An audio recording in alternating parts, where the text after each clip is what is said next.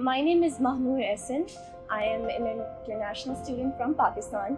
I arrived in the States about a year ago and I'm a sophomore now, but I was not really expecting to start researching and working on something as big as cancer research and be a part of such a big movement within my first year of being here. At UCO, we really encourage undergraduate research.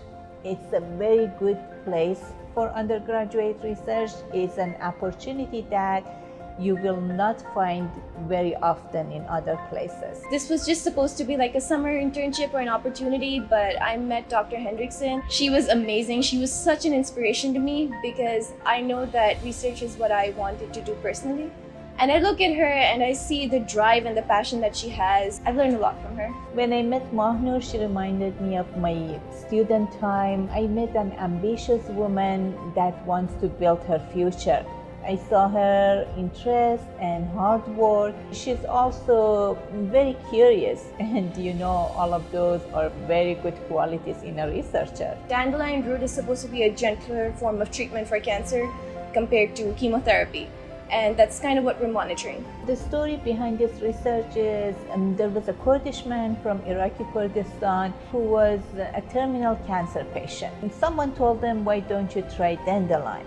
He tried dandelion and now he's cancer free. You see documentaries on researchers and all these big scientists like Madame Curie, all these people who actually just put their lives on hold and just focused on this one cause and just changed the course of history.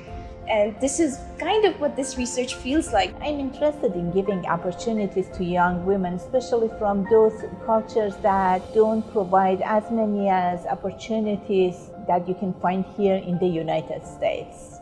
We once got here and we had like this straight run in the lab for 7 hours. So I was here, she was here, the entire lab was like empty, and we just had this one big run of experiments. And then that same week we got the results for that experiment. They were so good and it just felt so good to have worked and like leave everything and just given in that time into something, and then we saw the results. We were just so happy. It was just that sense of achievement was definitely the biggest highlight. Mahnoor reminded me of many things, like if a woman from a third world country has big dreams and she want to do it, she can do it, and that's really important. Every time I saw her working hard, it reminded me that we are capable of achieving our dreams and doing great things.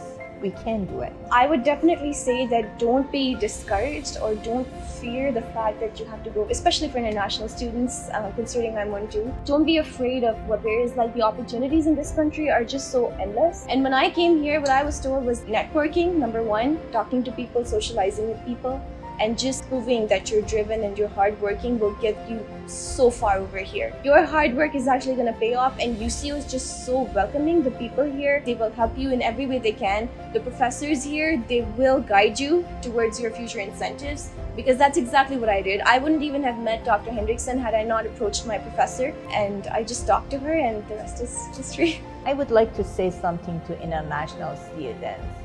If you like to come to the United States, come to our university.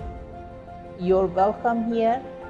We really welcome you for the research, give you opportunities for undergraduate research, and also you can find other opportunities for promoting your culture and enjoy life here. Personally, I'm an immigrant. I met really accepting people here and an accepting environment. And as a woman and as an immigrant, these are really important. Welcome to UCO.